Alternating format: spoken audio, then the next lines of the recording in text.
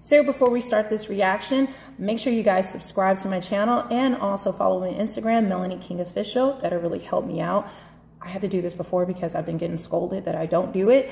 I don't know. I'm just always focused on the content. So if you guys could do that, that'd really help me out. Oh, so share it with anyone that you think needs to hear this message. All right, so here we go. Y'all brace yourself. This is a real one. It's a level to wholeness, though. No, but exactly. But there's also levels to criminals, right? Of course. You got killers, you got drug dealers. They're two different criminals, but they're all a criminal. Under the same. Okay. But same thing with hoes. You have hoes that are just unfaithful. You have hoes that have lack of self-confidence or had a rough story upbringing. But at the end of the day, the end all be all is this person is capable of these attributes. All right, because let me tell you something. I'm going to teach you something for today, for all women that's listening to me.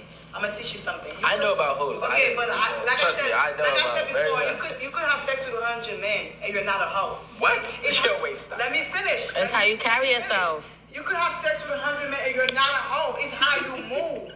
If I'm not fucking the whole hood, if I'm not having sex with the whole entire hood, I'm fucking from Queens to Brooklyn to Canarsie to I go uptown, I go to Philly. I'm not a hoe. I'm very disguised. I'm a woman. I am not a hoe. You're a hidden hoe. No, I'm not a hidden hoe. You're a a hoe hidden is somebody that's sloppy. A hoe got no value. A hoe will fuck your man. A hoe will fuck your grandfather. A hoe will fuck the your homies. That's a hoe. She ain't got no real value. Can I tell you but if I'm fucking with discipline, if I'm fucking with love, you're not fucking with discipline. I am. You With know discipline. I'm fucking. With this, I don't have to listen. Do I still know I got 10 bodies? Discipline. You're still a hoe. No, I'm not a hoe. Yes, you are. A hoe Not is you. sloppy. Not A you. hoe is sloppy. Look, I don't want to. Can I clarify Go this? ahead. Hoes are not sloppy. Hoes are sloppy. No. Some I hoes don't are. think that make a female. No. Danny, some hoes are sloppy. Okay. Some hoes are neat. And that's why they are hoes. No, some hoes are neat, and they're Then still these hoes hoes. are not hoes. You're not listening. Okay. You're not listening. Hoes are sloppy. Some hoes are neat. Okay. You could be a hoe by what you do, not about how you carry yourself. Some people give it up easily, and it's like, okay, cool, we all know she's a hoe. But I guarantee you this. But because she gave it up easily to Ball, don't mean she won't give it up easily to you. That's not what I'm saying. got it fucked up. That's not what I'm. You were so quick to side. Chill out. Wait, shots. Chill Come on, out. shots. Take a shot. Okay, that was about all I could take of that conversation. I feel sorry for the guy because he's always like trying to bring practicality, insightfulness, and critical thinking into this show, Eight at the Table. But this woman, Danny, I get in my feelings about her. I'm gonna be honest, because she has given some of the most trifling, demonic type of advice. This woman is truly lost in her thinking. Her thinking is warped, demented, and quite frankly, dangerous. And I'll share that she has also said that that a man who does not, if you're in a relationship with a woman or she's your wife and you don't let other men buy her stuff, that you are selfish. She has also said the key to find out if your man is really about you and faithful is to, before you get married, right before your wedding, cheat on him. And if he still wants to marry you after that, you got a good one, ladies.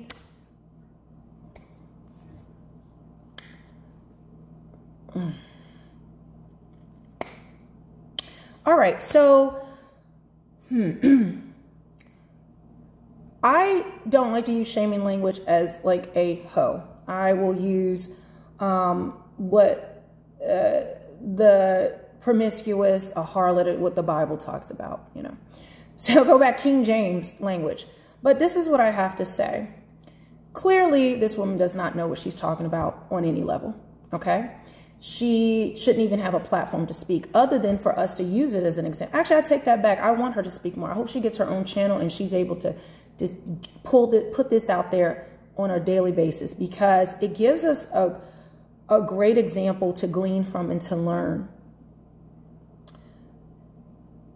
I'm not going to discuss what makes a hoe, what doesn't make a hoe. She's saying you can have 100 bodies and it's the way you carry yourself means that you're not a hoe.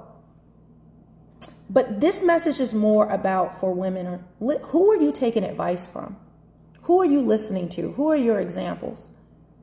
And I feel like so many women on varying degrees are listening to voices like this, especially toxic feminism that has taught you can sleep with who you want, do who you want. You're not a hoe. That just makes you normal. Men do it. So that doesn't mean anything. But this is where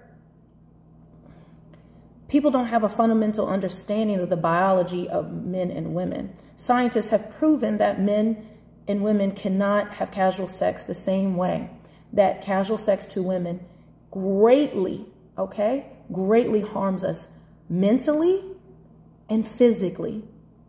Men are biologically designed to spread seed. We are not biologically designed to receive multiple seed over years in time in all different types of men. So regardless of the question being about what makes a hoe, it's not about being what makes a hoe. Because I think to some men, 100 bodies is a hoe. To some men, 5 bodies is a hoe. We don't understand. We will listen to voices or take information or advice as women from people, and we have no idea who they are, who they truly are. We don't know how they really are in relationships. You don't know how I am in relationships. You're going to have to judge and see by the things I say and do over time to see if I'm genuine or if I'm a secret 304 that's, just a chameleon that's just going to do gotcha. That's smart. That's intelligent to do. But so many of us will just have this circle of sisterhood, be like, girl, ho, you saw the other woman high-fiving that. I felt like that woman was a little bit more reserved and maybe was open to listening. But did you see what that woman started doing? Shouting him down. No, it's not. And how many times do we see these in situations where somebody knows they have an invalid argument? They know that what they're saying is deranged, makes no common sense, is destructive, and that they're on demon time. But they don't have the tools and capability or the brain power. They have not been educated enough to actually espouse ideas and things in a concise and congruent way for people to understand. So they start to shout it out because they need other people to agree with the emotions of what they're feeling or what they're saying. So they can shout down the idea. They can shout down logic and reasoning and maybe things that are good principles because they don't want to hear it. They don't want to hear it and they don't want you to hear it.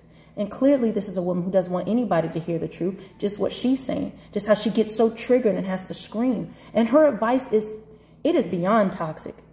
I've just never seen anything like it. But I'm so glad that 8 on the Table has a woman like this on there because so many times women will say, well, no, all women are good. And yes, sis, and it's these men, it's this, that, and the other. But honestly, can anybody say, if you're honest with yourself? I mean, if you're not even a Christian, I just want you to think, you don't even have to be a Christian. I will say to Christians, like, in your spirit, you know what the word of God says, and you know what God is saying to your heart. You know it doesn't feel right. You know what she's saying doesn't sound right, but you're going along with it because the whole sisterhood is too. And you don't want to be an outlier. You don't want to be an outcast. You don't want to be rejected. You want to be accepted. But even if you aren't a Christian, you have to have common sense to know that what this woman is talking about is an absolute Jezebel demonic type of thing to say. If you look at her body of work, of everything she says on this on that thing, sure, some of us can be out of pocket sometimes, 1 or 2 times, but it is a consistent thing that she's doing this. And you have women who agree with this.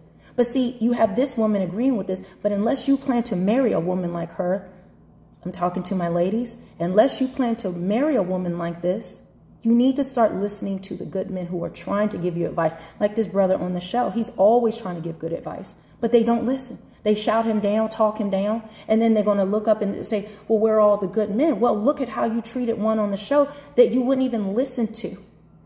So this is where we're going to have to dial it back and really start taking a hard look at things. And am I saying men don't give toxic advice? Do I mean there aren't toxic men on YouTube or in the world giving advice? Yes, but I'm speaking to ladies. I can't do anything about men. I am trying to be a voice to help women to see how blind some of us can be and how this insidious type of behavior works, where it's a group hurt mentality, something you may not even agree with, but you're afraid to say something, or you don't want to ruffle feathers, or she's going to shout you down and it intimidates you. Because can anyone imagine living with a woman like this, how she'll shout you down and she's got to be right, even though her ideas that she's espousing are deranged and are nonsensical? So I don't know, this video, which she got me off my square with this, but I'll be ready for the next one.